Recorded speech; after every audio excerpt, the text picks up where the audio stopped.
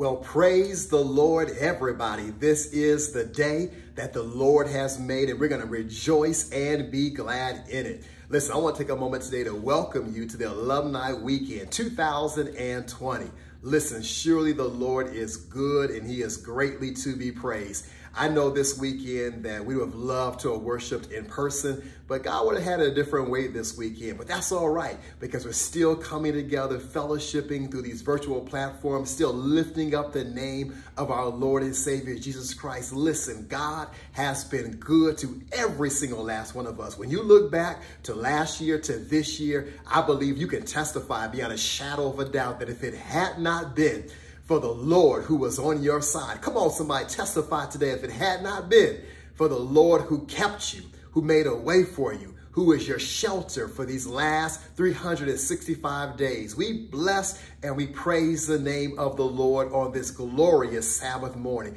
We want to say thank you all so very much for worshiping with us today. We want to praise God for our Alumni Association, for our president, Antonia Lewis-Reese. We praise God for you, what you do locally as well as nationally for our alumni. We praise God for the board and for all of our alumni who are worshiping near and far. We say welcome you today. And I pray that the Spirit of the living God will fall fresh upon every single last one of you. Listen, we have a preacher in the house today. I want to say a special welcome to Pastor Fordham today from Riverside in Nashville, Tennessee. I praise God for your ministry. I praise God for all that you continue to do for the kingdom of God. And I know that today is going to be an extremely powerful day. It's going to be a rich day. It's going to be a day that's going to draw all of our hearts closer to Jesus Christ. So again, on behalf of the Shiloh Seventh-day Adventist Church here in Chicago, we say welcome, welcome, welcome, and may the Spirit of the living God fall fresh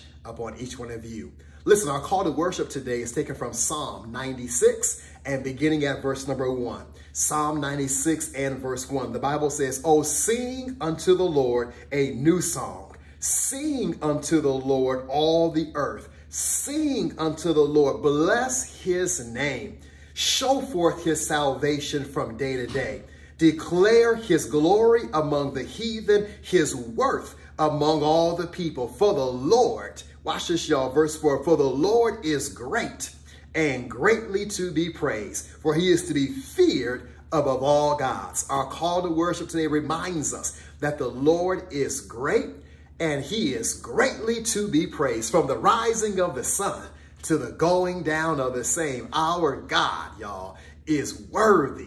Oh, yes, he is. He's worthy to be praised. May God bless us as we worship him today in spirit and in truth.